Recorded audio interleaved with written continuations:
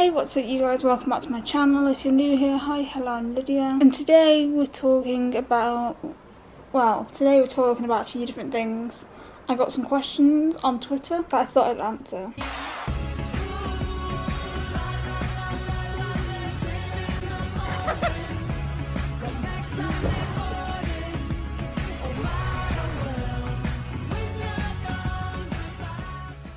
What age were you when you started showing mental health signs? I was 13. Though I have self-harm since I was 7, so it depends if you want to include that or not. Next question is from Sarah. Hi Sarah. And that is, how do you cope with suicidal thoughts without acting on them? So I get suicidal thoughts when I'm in an depressive episode.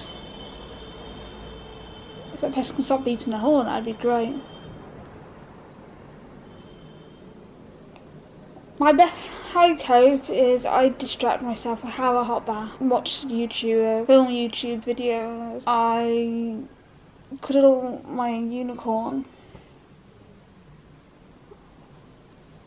My baby unicorn. I go for a walk. I play with my stress toys. I use my crisis box. I FaceTime my family. So for me, coping with them is done by distracting. I like doing diamond art as well. I've got 2 that I really want to start doing, but I know as soon as I start I'm not going to stop. We'll see. Next question is from Elle. How old were you when you got diagnosed with autism? I was 24. And how long did you have to wait for an assessment? I didn't have to wait very long. I had the assessment while I was inpatient on a ward that had an autistic specialist who was qualified to do an assessment, and they did an assessment on me. So I was waiting a couple of weeks. Next question is from Alexis. What's London like for you? Loud. Well, I love it down here. I like down to get on the underground and go wherever I want.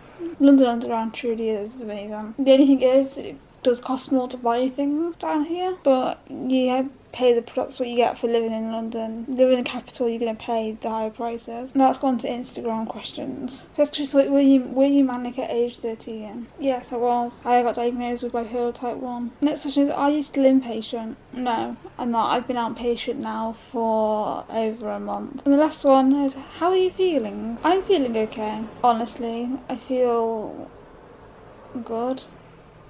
I've got an appointment with my psychiatrist this week, which is causing some anxiety, but nothing I can't handle. So yeah, that's the questions I was asked. If you have any questions you'd like me to answer them in the comments down below, and I'll for sure answer them. Thanks for watching this video, and I'll see you guys in my next one.